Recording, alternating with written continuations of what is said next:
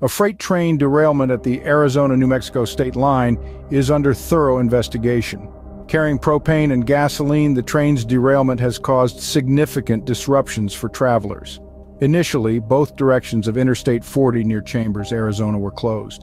Now, only eastbound lanes remain shut, rerouting drivers onto US 191 northbound.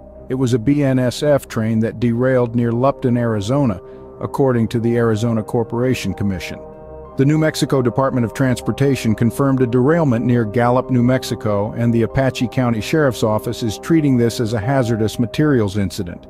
This led to evacuation orders affecting even the Navajo Nation within a 2-mile radius of the incident. Arizona Governor Katie Hobbs expressed her concerns, promising to monitor the situation closely. The National Transportation Board and the Federal Road Administration are on the case, seeking to find the cause of the derailment.